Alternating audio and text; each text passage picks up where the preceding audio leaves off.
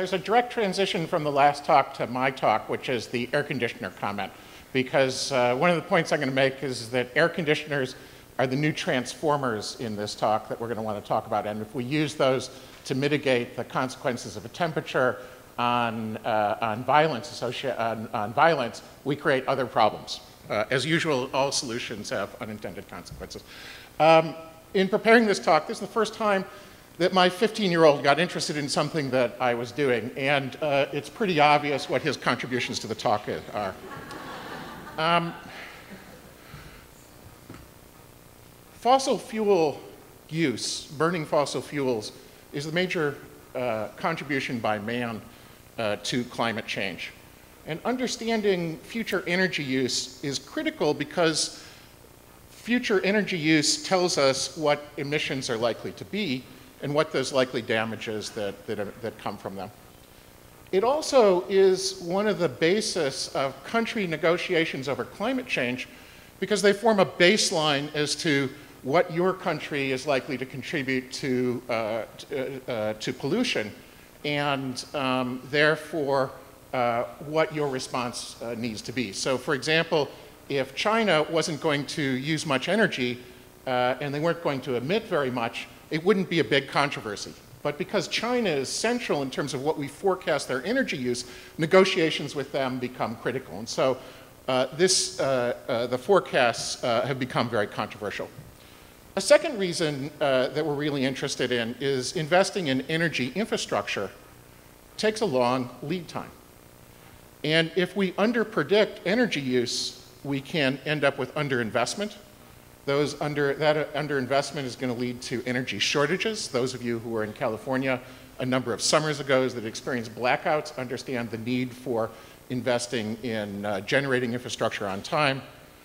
When there are shortages, that leads to global price spikes and has consequences for economic development. And so we're very interested in these forecasts. Okay. To get an idea of energy use globally, this is a picture that my colleague Catherine Wolfram, who a lot of today's talk is based on, came up with this. This is a satellite view of the world at night, and it tells you, just based on the lights, where the energy use is going on. And you can see most of the energy use is going on in North America and Western Europe. If you were to overlay on that or look at that, that's not where the population is. The population is in India, in China, in Indonesia, in Brazil, in Mexico. And so when you overlay lights on top of where the population is, you can see there are large numbers of people who aren't yet consumers of the types of appliances of cars and stoves and refrigerators, microwaves and irons. And that just is a potential that as we see economic development, as poverty falls in these parts of the world, those people are going to become first-time refrigerator owners. And a first-time refrigerator, if we have 1 billion people coming online with new refrigerators, that's a big bang in the demand for energy.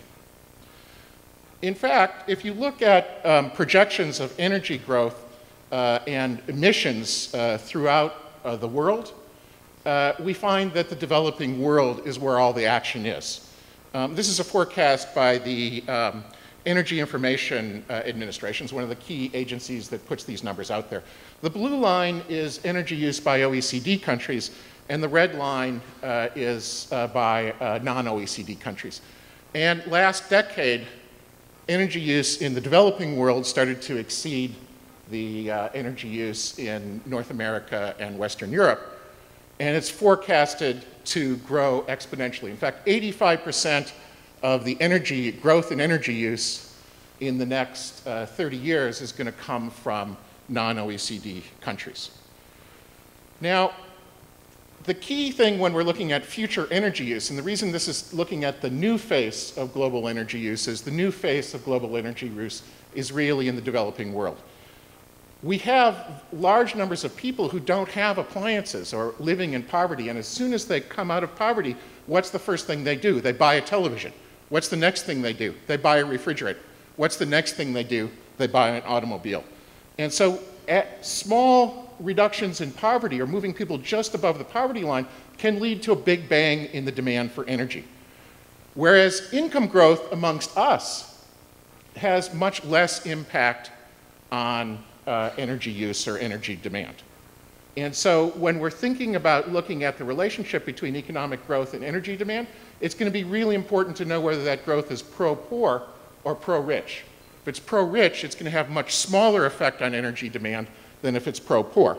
In fact, the poor have very few appliances now. And we're going to look at some data in a minute in China, where poverty rates have fallen dramatically in the last 20 years, and Brazil and Mexico, where poverty rates have fallen dramatically, in large part because of government policy to bring 20% of their population out of poverty through these conditional cash transfer programs. So this just shows you for 3.5 billion people in the world from these countries that only 32% of them have refrigerators right now, and only 5% of them have cars. So this doesn't represent the whole developing world, just the big countries in the developing world. And if you look at those two countries that I mentioned, Brazil and Mexico, the ones that in the late 90s and early part of this millennium invested heavily in poverty reduction, that's where their asset ownership went up dramatically. 83% and 93% of Brazilians and Mexicans have refrigerators, and a third of them have cars. Now, what's going on here? Well, if you look at this picture, what it is it looks at refrigerator ownership, the share of people in an income group that have refrigerator ownership. So if you move along the horizontal axis, that's income. And you can see in 1996, before the poverty alleviation program, that at the low end, bottom half of the income distribution, refrigerator ownership was quite low. Mexico invested heavily in improving the income of that low end, brought large numbers of people out of poverty, and by 12 years later, in 2008, we saw dramatic increases in refrigerator use. In fact, what's happening is because of ignoring the composition of growth in the forecast of energy use, the energy use numbers that I showed you are substantially underestimated. An example would be if we're to look at the forecast they made in 2000 for China's energy use in 2005, it's a 25% underestimate because China had this large reduction in poverty over the time. And so their forecasts, we think, are grossly underestimated. It's much more likely that we'll see energy use in the developing world along that red dotted line than what the current forecasts are. Second, air conditioners. Air conditioners are the new transformers. Why? They're different than other appliances because rising temperatures from climate change increase the demand for air conditioners. We want more air conditioners when it becomes hotter, and we use them more when it becomes hotter. And so there's a dynamic feedback effect from climate change on their use, and that's going to increase emissions. Here's some work with Lucas Davis, who will speak later as well. This is the red picture is the variation in temperature in Mexico, and the blue one is the penetration of air conditioners in Mexico. And what's interesting about this is while we see more air conditioner use in more air conditioner purchases in hot areas, in the hottest areas, we don't yet see a lot of penetration. For example, look at the Yucatan, which is right here. It's really hot, but it's also very poor. As this comes out of poverty, they're going to buy a whole bunch of air conditioners. And so we see an interaction effect between poverty alleviation and global warming.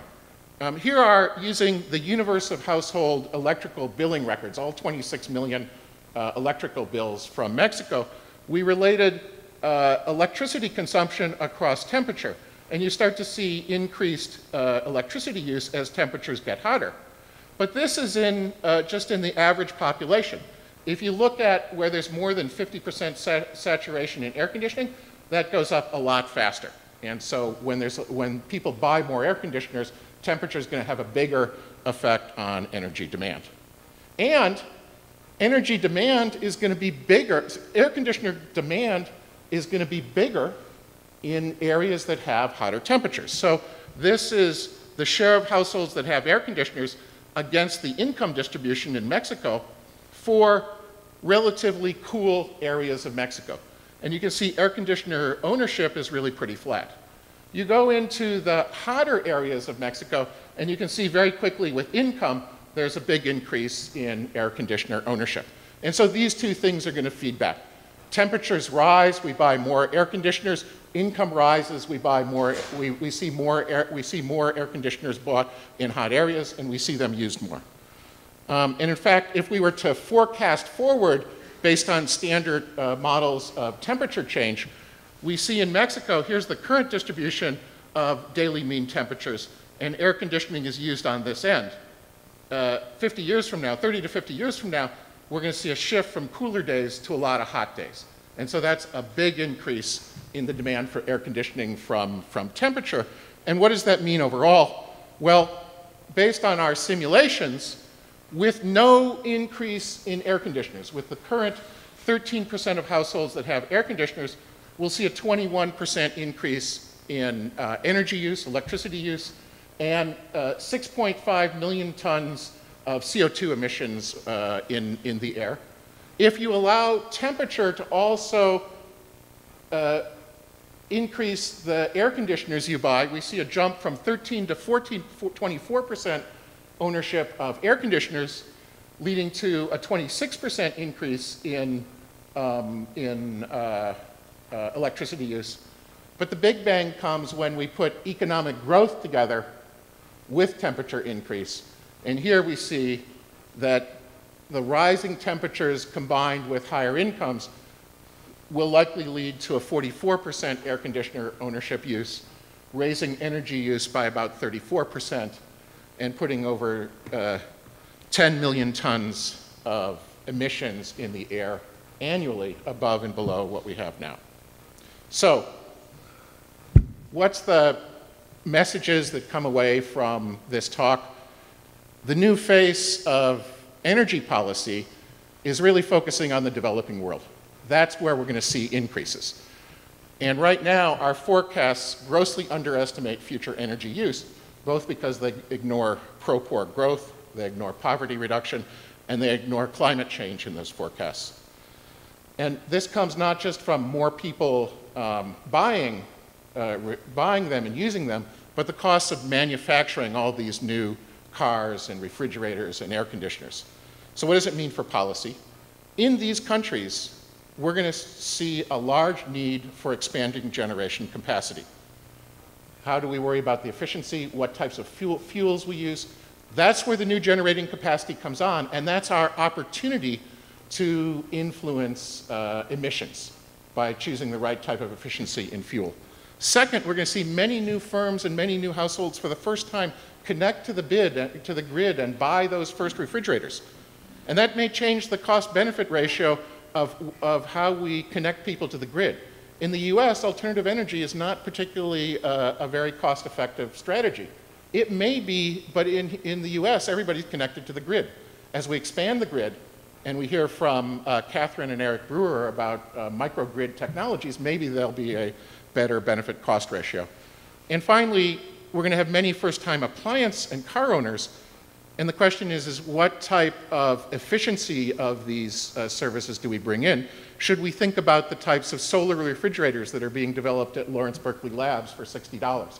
Should we think about energy efficiency? Lucas Davis will have things to say about that.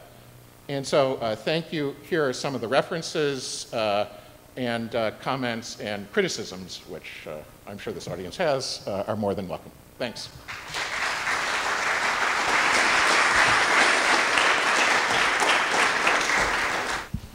Thank you, sir. Tom Friedman said in yesterday's New York Times that a carbon tax or carbon transfer mechanism would solve all the problems. At a World Affairs Conference in San Francisco in March, a professor from University of Maryland said the solution are small, self-contained, efficient, protected nuclear plants. Where do you come out on this? Well, I think if you were to ask any economist within a 100-mile radius, I think we'd all be in favor of carbon taxes to the extent we're not politically affiliated, or we're not actively involved in politics and trying to get elected. I think most of us, though, are here because we realize the political realities of getting broad, efficient, first-best carbon taxes are quite low. And so that's why a lot of the research we see is in other areas. And I don't think there's, it's a trade-off between carbon taxes and adopting and using more efficient technologies, looking for technological change. Technological change has gotten us out of a lot of problems over the last couple hundred years. So I think they're complementary policies and not competing policies. Thank you.